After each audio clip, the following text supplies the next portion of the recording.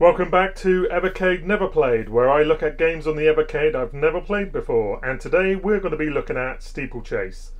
So let's load it up and see if it's as thrilling as the manual suggests. I have already played this and I can tell you that the manual is lying for its absolute teeth.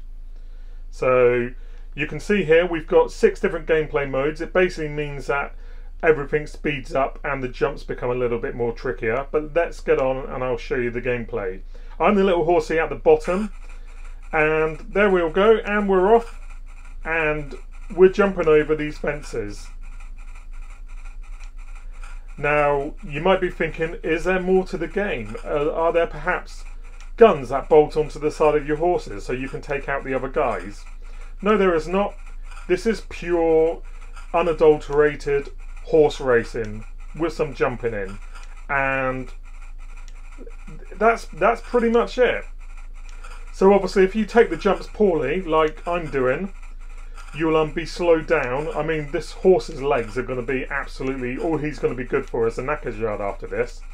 But if you can get the timing right, you can pull away from the others, and ideally you want to aim for the fastest time possible. And I think the best I've done is about 1 minute 45. Which I'm obviously nowhere near achieving here. But I am ahead of the pack, and I'm feeling good about myself. Oh, look at that. Oh, that poor bloody horse. Somebody bring out a guy with a shotgun and put him out of his misery.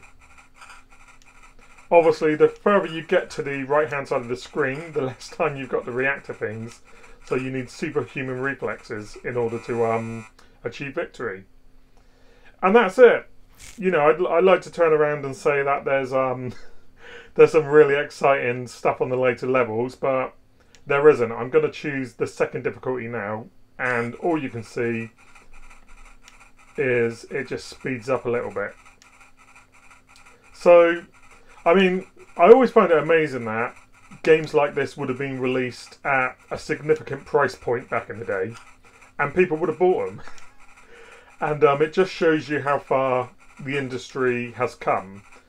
I never experienced this back on the Atari 2600 when I was a kid, and I appreciate it being on this cartridge, but I'd be lying if I said that this is one of the cartridge's highlights. It's it just feels way too difficult once you start going up to the other difficulty levels, so it gets a little frustrating.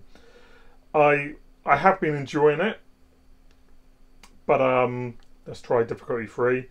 But yeah, I mean, this is the sort of thing which I will return to every now and then because it is very easy to play, and it is quite fun. But there's no substance here whatsoever. It's incredibly basic, and that's all there is to it. So I'm actually doing quite well here, and it turns out that I'm not even actually playing. So there you go.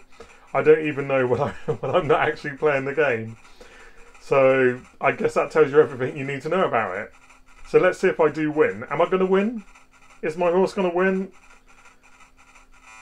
I still can't win even when I'm not playing.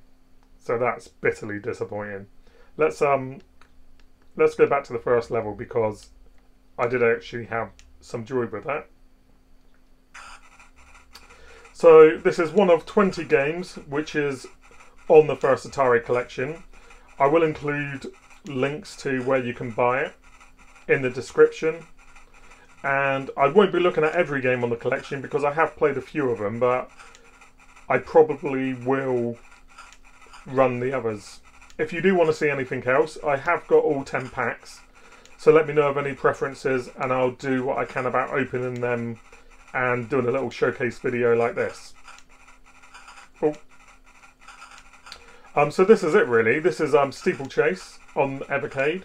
I've never played it, and if you enjoyed what you saw, don't forget to like, subscribe and share the videos because they all help, and I will be back soon with more videos for you to watch. This is RetroGamerDaz, this is Evercade Never Played, and I'll be back shortly. Take care everyone, bye.